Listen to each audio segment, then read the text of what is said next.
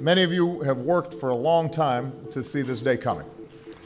In 2014, then-President Barack Obama signed an executive order prohibiting federal contractors from discriminating against LGBTQ employees. Now, the Trump administration says that 2014 order isn't going anywhere. The announcement contradicts unconfirmed rumors the White House was drafting an anti-LGBTQ executive order. And in 2016, Trump became the first GOP presidential candidate to mention LGBTQ rights in an acceptance speech at the Republican National Convention. As your president, I will do everything in my power to protect our LGBTQ citizens from the violence and oppression of a hateful foreign ideology.